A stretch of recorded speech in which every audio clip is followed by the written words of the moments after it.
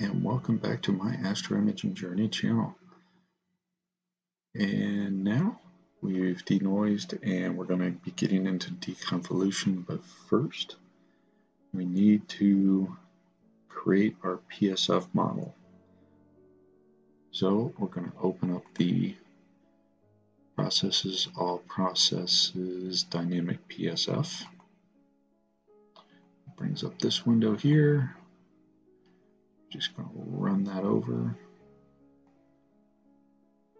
and there's two ways to do this. We can either do it on the galaxy or the original image, or we can do it on our luminance mask.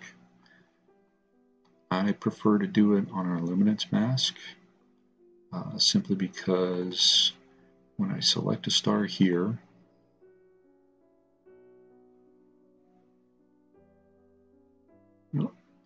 it was giving me 3 values before. Let me go back into that.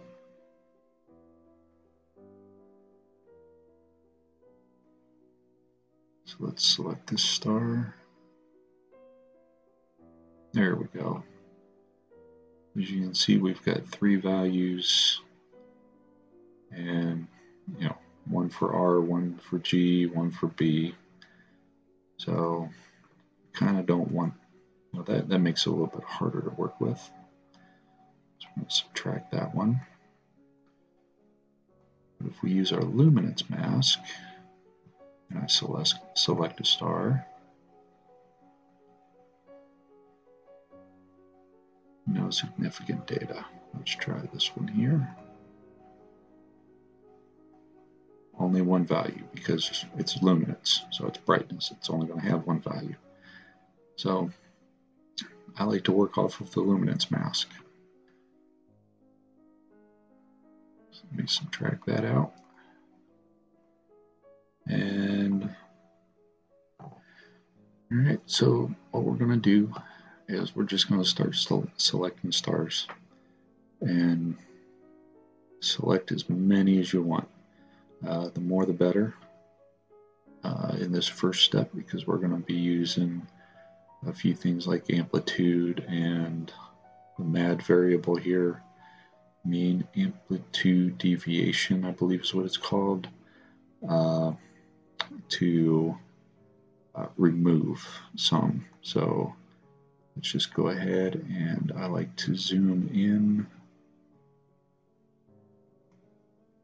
and then start in a corner,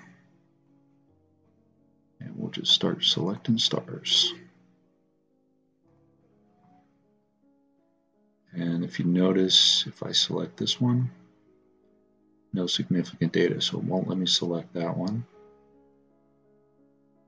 but it will let me select that one. So I'm just going to quickly run through this, and I'm going to select a whole bunch of these stars.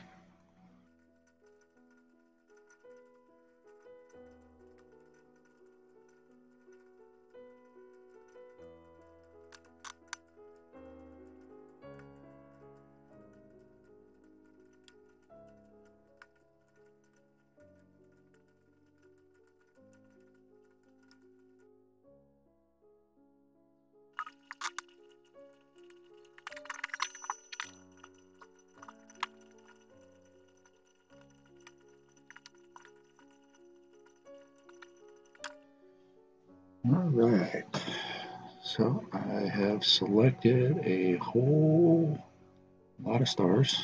Let's bring that back over here. And it looks like 57. Probably would like a few more, but it is what it is at my focal length. Just want to make sure I didn't have any of the other ones that had just the star and those, the star line with no actual data. Okay, so now we're going to sort by MAD. So we're going to do this sort button right here. I'm going to select mean absolute difference. And as you can see here,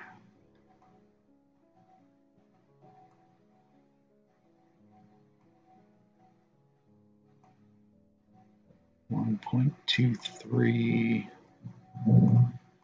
So that's almost 10 times as large. So, all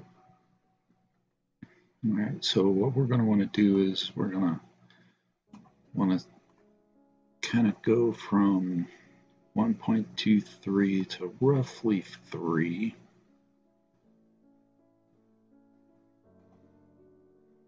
That should give us a good range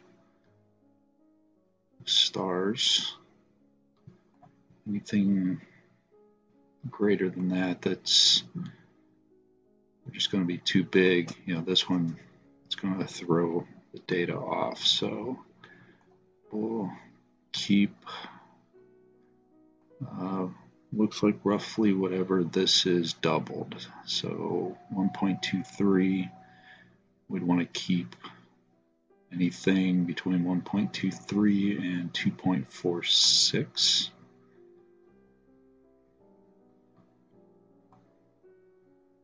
So that won't be above it, so let's check how many that is. 33 selected, that should be a good starting point. So let's select that one, go down here and hit the minus. So we still have 33 left. So now we want to sort by amplitude. So let's go here, go amplitude, and OK. So now what we want to keep is anything that's below 0.25 and 0.75.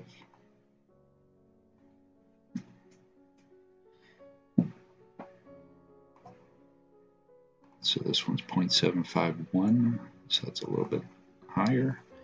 So we will select those and get rid of those. It still leaves us with 27. Now we're going to sort by aspect ratio.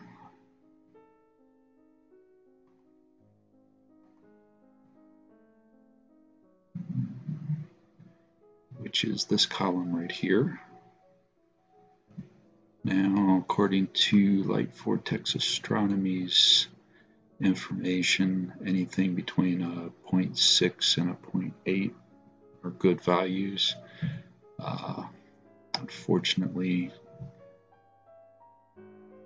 0.84 is the lowest I have, so I'm just going to go ahead and I'm going to keep all of them and just have to deal with the results. And we're just going to click this little camera icon, which is export to PSF.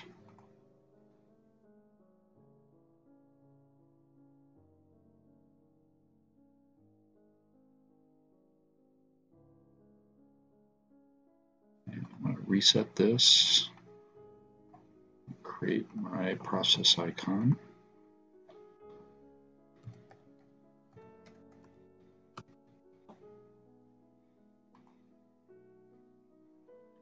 Go ahead and close this out.